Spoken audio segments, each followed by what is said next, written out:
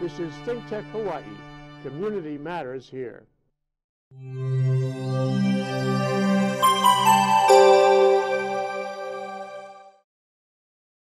Okay, we're back. We're live. I'm Jay Fidell. This is ThinkTech Asia we're talking about here on a given Tuesday.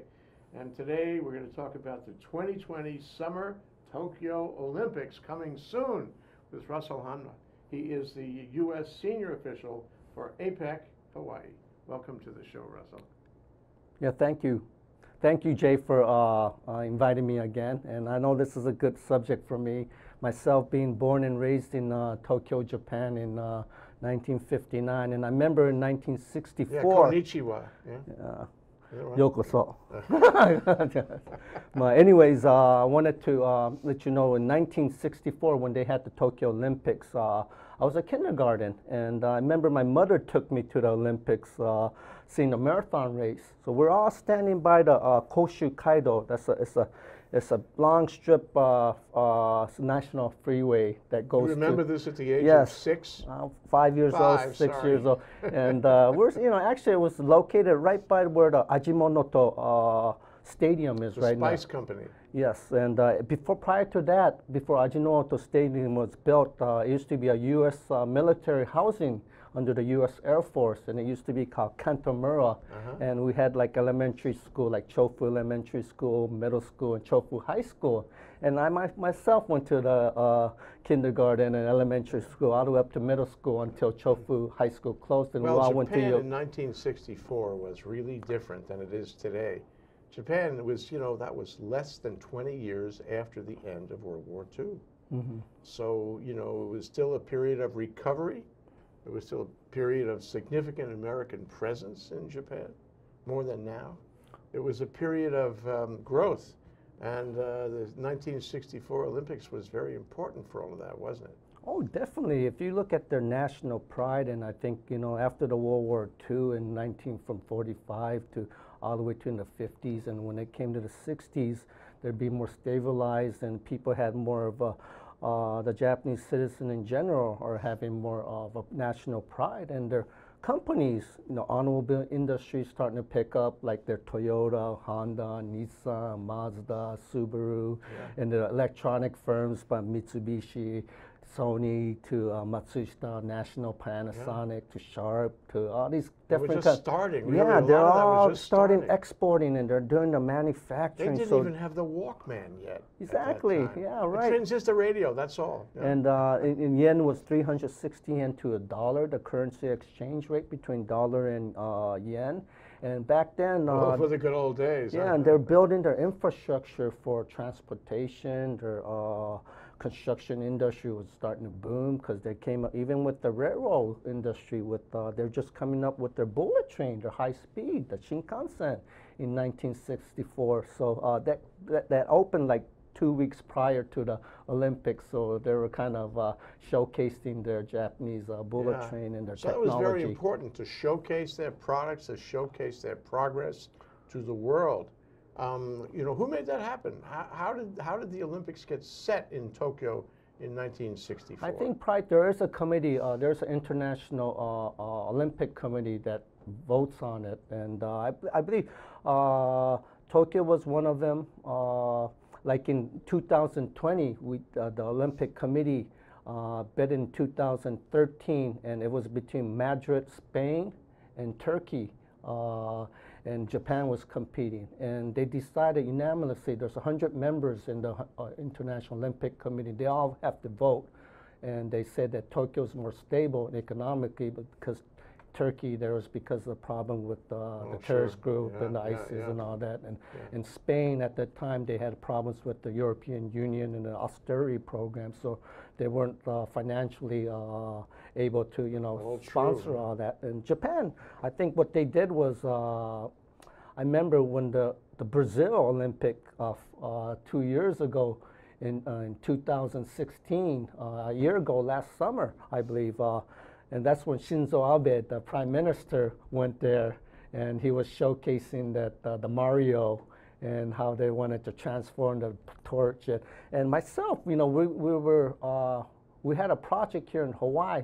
We were going to work with the Tokyo Olympic Committee and our previous governor as well. And I guess when our governor, David Egan, went there with the Hawaii Tourism Authority, there was a dialogue and discussion saying that Hawaii can host the baton of from going from Brazil to Tokyo and Rio de Janeiro. Well, and I think is we set up like all the taiko group, and we had like Kenny Endo, and we had taiko from Kenny Endo. and we had like all the taiko groups Serious of Hawaii business. to set it up in the Aloha Stadium. They're going to televise that. We were going to congratulate Tokyo passing on the baton, and Perfect. Hawaii can be the Hawaii can be intermediator. involved, yeah. Exactly. And but I guess the discussion didn't really have that dialogue because we're running out of time as well. But I wanted to tie that in with the Pan-Pacific Parade or the festival at the time being, so we can showcase how Asia Pacific is all about, and we cooperate. You know, we're working together. Well, let's take a look well. at that in the we are going to discuss in detail in this show about the Tokyo Summer Olympics in 2020, which is only 4 years away. Tick, tick, tick, tick. Make that 3 years away. Did I get that right? It's 3 years away. It's around the corner. You could do the math on the number of days now. So what is Japan like these days? You know, how's the economy? Has there been, a resurgence in the economy? How's the bell curve on age, been worried about not enough young people and all that? How's that doing? And how is Japan's influence in all the things that we have been reading about in Asia, all these controversies and diplomatic maneuvers by this administration and China and North Korea and all that. Right. Well, where does Japan fit right now in Asia? Well, I can talk to you from a macro and micro aspect of it, economic-wise and how they stand. But from a micro perspective, if you look into the socioeconomic norm of how Japan is doing in terms of import-export, in terms of their gross domestic sale, and how they want to portray in terms of assets and liability. I think they're doing quite well, because if you look at all the assets they invest in worldwide, for example, Japan's invested in the United States, like our savings bond, our treasury bills. They have roughly over all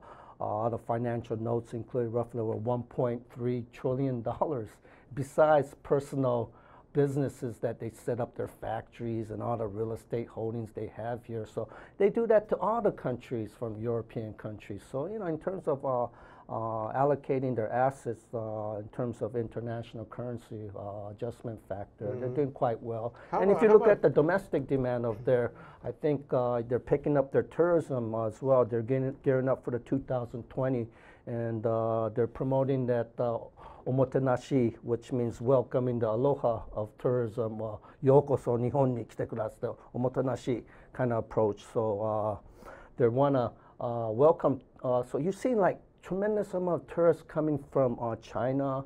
You've seen a lot of them coming from Taiwan, now from Vietnam. Why is that? Because the shopping is great. Like in Taiwan, if you look at, talk to the Chinese people from mainland China, they like their electronic products here. They like their pharmaceutical medicine, because the medicine they buy in Japan through the drugstores in Japan, the yakyoku, the medicine is more stronger, it's potent, so it works for their chemistry in their body. Yeah. And the ones over there, they might be generic, and the ones in China, so it's not.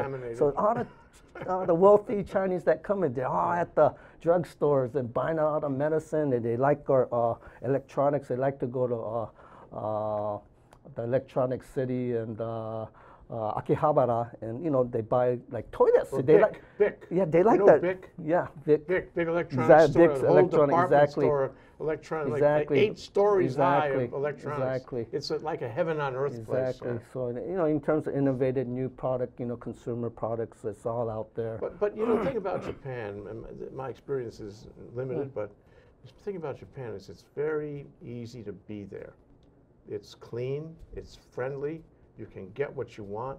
The food's good. Transportation is good. whole thing is a cushy experience to be in Japan. Isn't that true? To travel to Japan is a joy. Oh yeah, they said it's probably the #1 best place to travel right now, being safe, and they accommodate you, your services.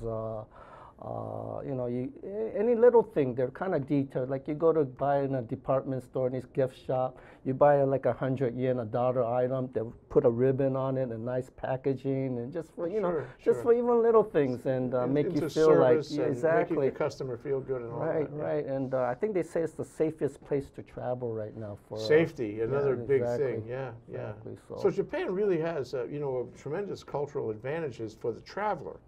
And so this makes it a worthy destination for the Olympics. Yeah, I think in terms not only for, you know, if you want to go there by 2020, it's fast, you know, it's good to have your reservation, and they have the Airbnb as well. Right now, and 3 years. yeah, so a lot of the people are, you know, opening their homes now, and they're doing the Airbnb, and they want to welcome the foreigners to go there. It's just like the U.S., huh? Exactly, Airbnb is really going places. Exactly. Yeah. So I think, and it's cheaper than the hotels. you know, the foreigners that travel there, they love it, and the food is great, and the thing when I go there, you know, being born and raised in Japan, as we're in Tokyo, you know, I like to go to the back alley of the train station and go in the hole-in-the-wall noodle place. Noodles, right? Exactly, and like my gyoza and chahang and my ramen. You have to take there. me with you, Russell. And the waters taste so good. You know, you drink their tap water.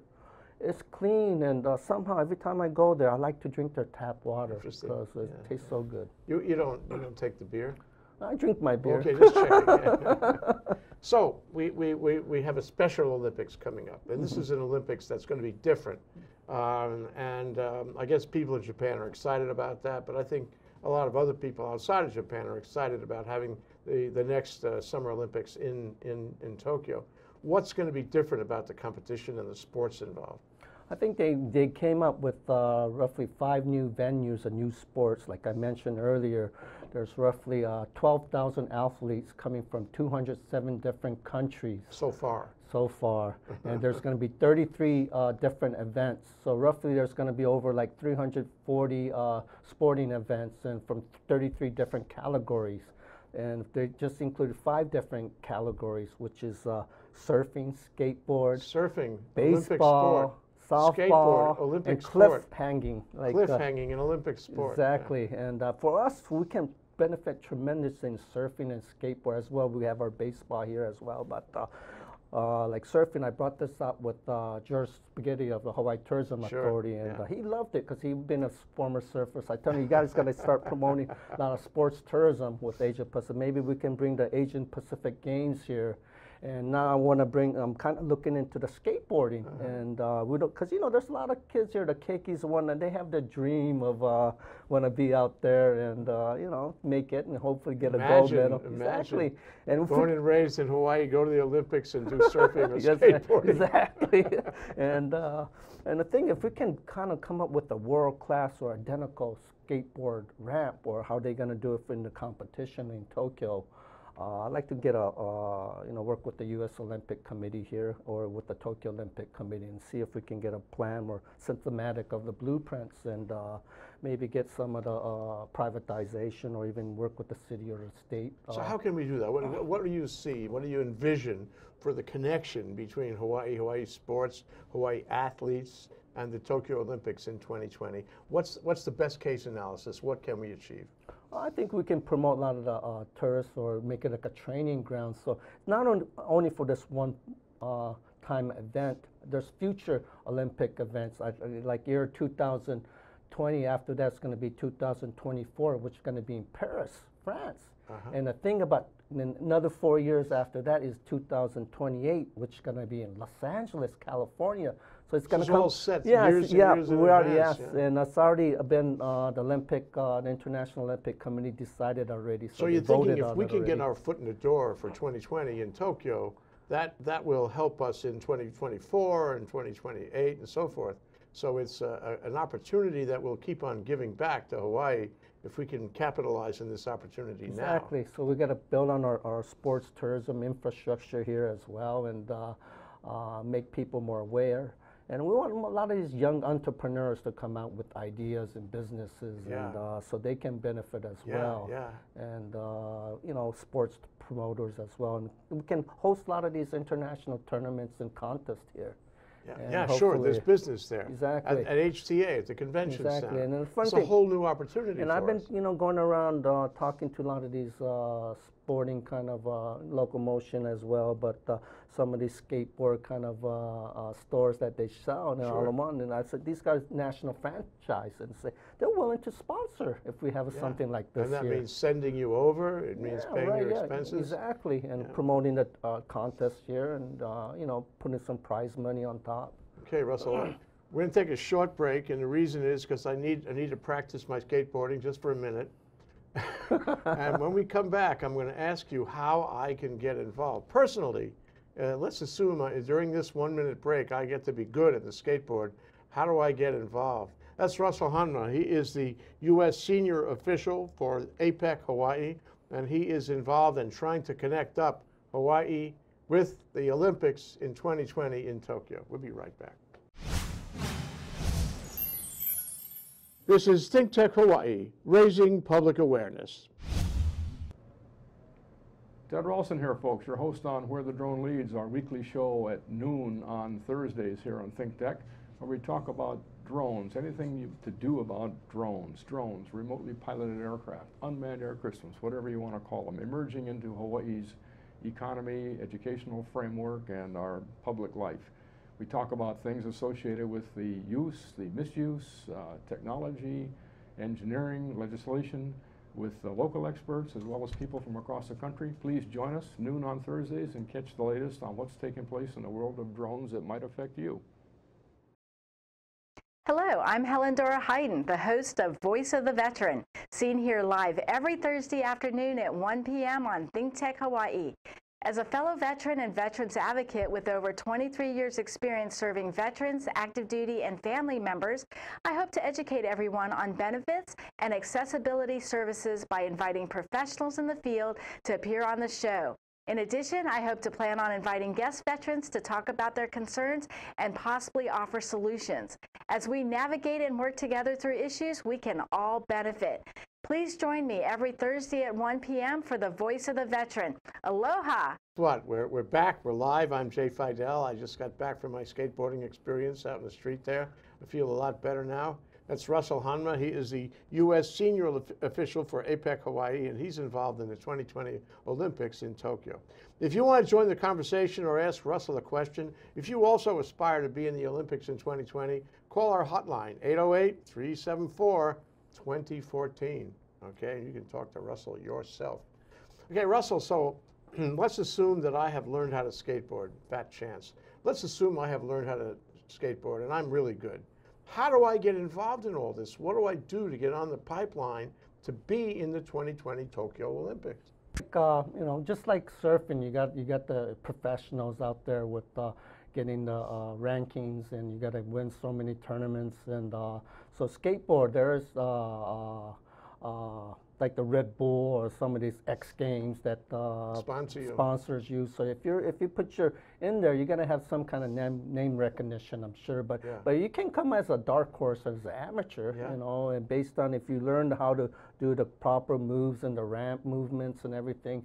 My personal, you know, I remember when, like in the 1980s, when I was in New York City, I think I mentioned in the last time when I was doing the import-export show that I promoted the Action East, which is a skateboard and surfing company. It was a generic company. Done everything, Russell. And we made our video promotion with the Thrasher magazine as well, so you can get your name recognition. And anybody can formulate that. We can come up with a brand name product or skateboard design and try to be an entrepreneur. So yourself, not only just as a skateboarder, as a business people who's interested in the skateboard or surfing industry, you can get involved as well. Okay, but what about the trials? I mean, I can win local tournaments. I can be known in a local community. That's not going to get me there. I got to go to the trials, right? I have to compete. How does that work? Actually, I don't have the details of exactly how the ranking work, but I'm sure that must have a national association for professional So skate you go riders. on the Olympics website, which I'm sure exists today, 3 years out. Exactly. Yeah? That'd be interesting because you got to go through the tryouts, and I would like to see the what the evaluation, how they're gonna format the skateboard riders to make the Team USA. And just like a surfing too, you got your ranking, but I'm sure there's gonna be, we have our John Johnson, you know, and that's who's been winning some of the Triple Crown and you know all that. I guess the point is that people who might be inclined to compete in the new ones, okay, let's see, there's skateboarding, there's surfing, there's baseball, softball coming back, and cliff hanging. You know, I know a lot of people that hang cliffs all day long here on Bishop Street.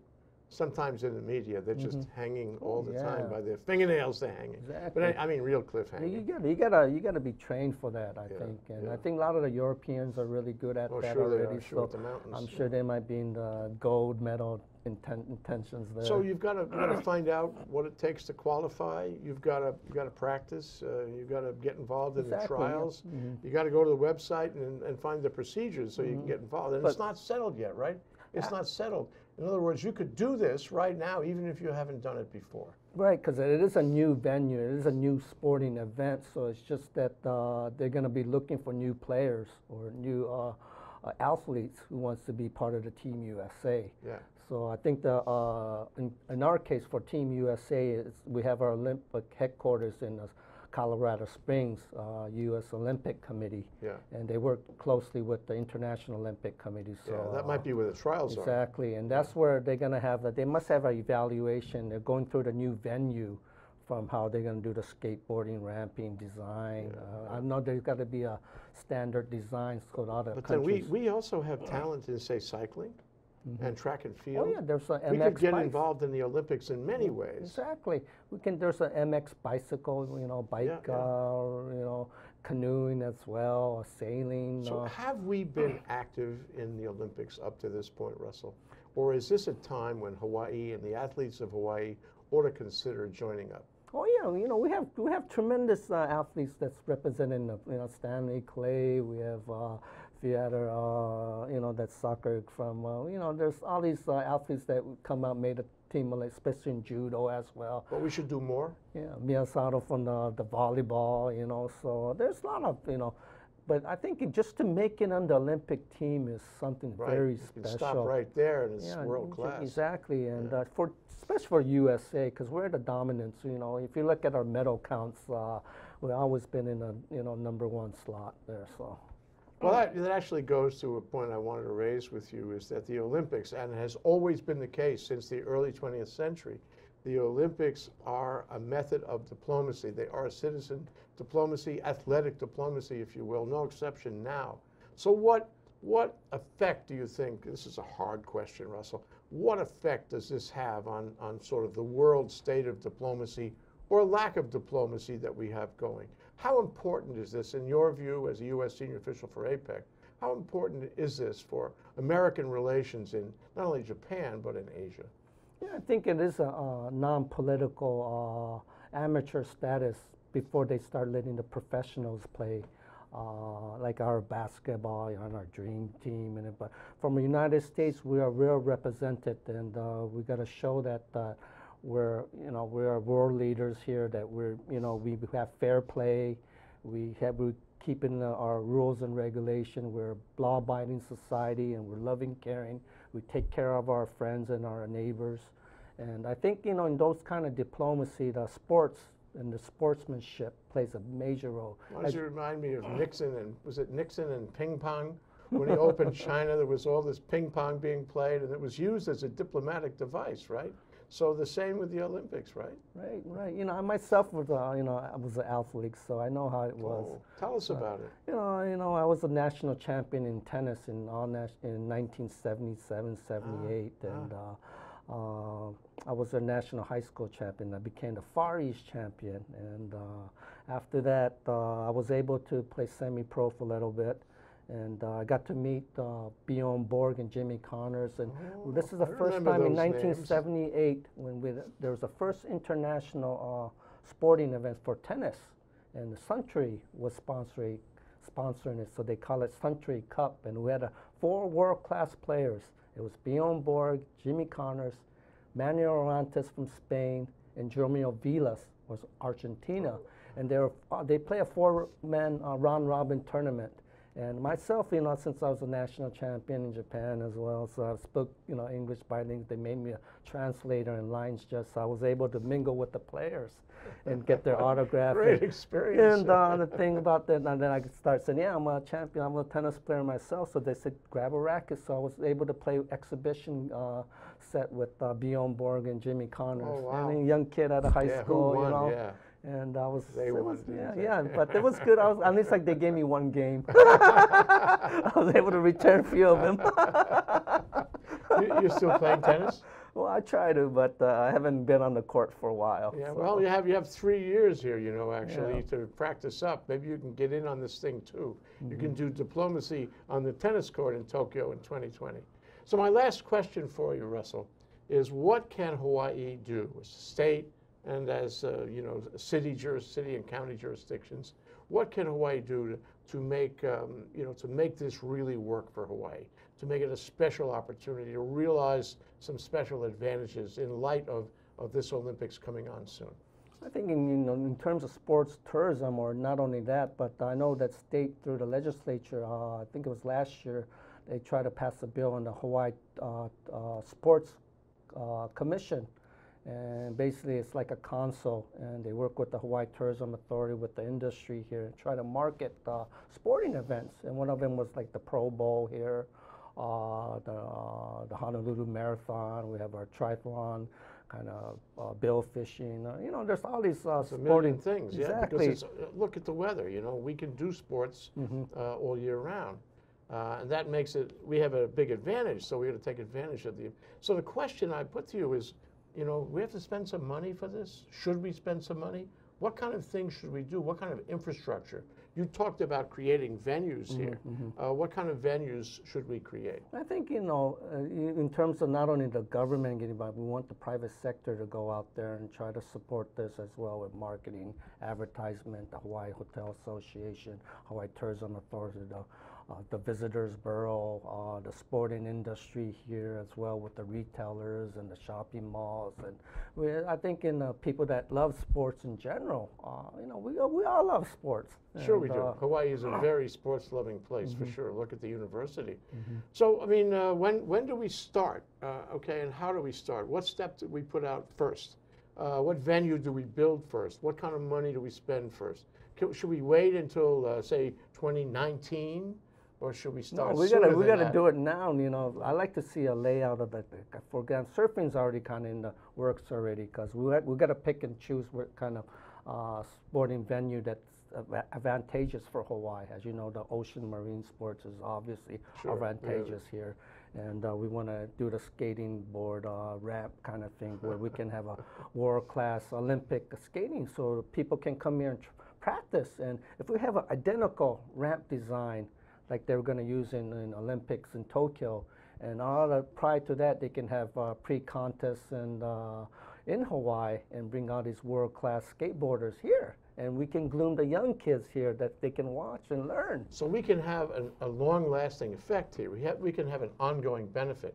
If we set up right for the 2020 Tokyo Olympics, then we can put ourselves on the map for later. We can become an athletic center in the Pacific, from Asia, from the mainland, from anywhere, and be sort of a global gathering place for these kinds of sports, no? Exactly. So, I would like to see hurry up and get the Aloha Stadium going again.